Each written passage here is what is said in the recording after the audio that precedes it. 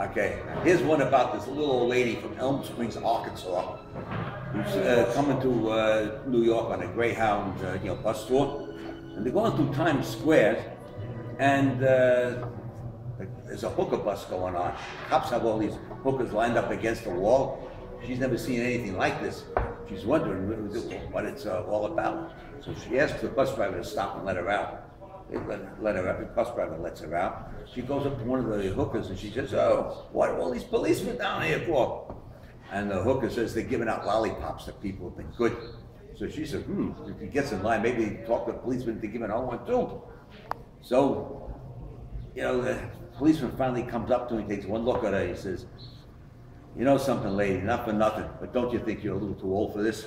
She looks up at him and she says, "Well, Mr. Policeman, long as they keep making them, I'll keep sucking them."